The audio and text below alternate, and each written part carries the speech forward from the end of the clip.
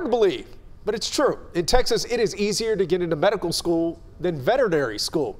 The main reason being there's only one vet school in the entire state. But that's not the only problem.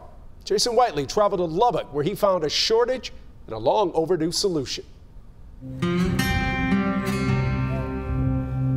I got a Charlotte back here, Bill. That's pretty sick. Cowboys are getting harder to find in West Texas. Pretty sick, Bill. At this feedlot in Lubbock, Get in that corner over there. Nice and easy, Bill. Tony Madrano and his partner keep an eye on 25,000 head of cattle. Bingo. Perfect. Good job. They had spotted a sick calf that a pen rider's getting ready to pull out of the pen, so we can get him out of the pen and get him up to the hospital to be treated. That is Dr. Kenan Sturgis, a veterinarian, which is almost as rare around these parts. There's going to be a fair amount of noise with the hydraulics.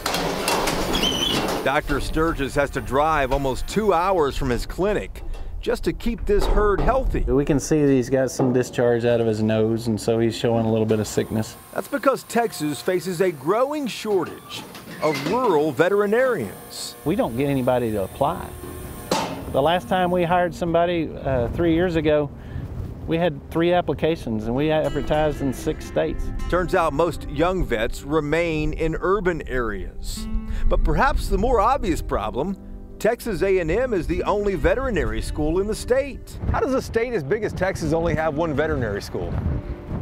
I'm not into politics very much, so I don't know how to answer that. Listen to this. In Texas, it is easier to get into medical school than veterinary school. Absolutely. I mean, if you think about it, how many medical schools do we have in Texas? I don't know the number off the top of my head, but I know it's quite a few. And I know we only have one vet school. Oh, good boy.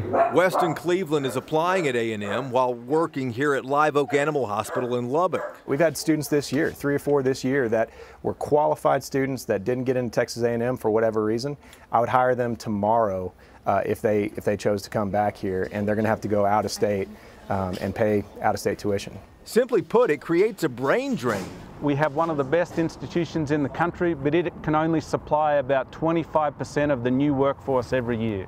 So the state has outgrown what any one institution can provide by many-fold over. Last week, Texas lawmakers appear to have finally fixed it, allocating $17 million for Texas Tech to start a second vet school. The feeding industry was here, was set up to establish. One that Dr. Loneragan will become the dean of. We have a construction budget of $90 million, and all of that money has been raised primarily around the Amarillo area, but it's been raised from non-state sources. Tech isn't copying A&M. It's letting local clinics help create curriculum, hoping to eventually graduate a pipeline of new vets willing to remain in rural areas. I think I got another one, Bill. Where plenty of work Another triple one. is waiting. In Lubbock, I'm Jason Whiteley. Took 100 years, but what great excitement for Red Raiders Nation. Yeah, well, the governor and higher education coordinating board still have to sign off on Tech school, but if they give the okay, it would open in Amarillo in about 2 years. Well,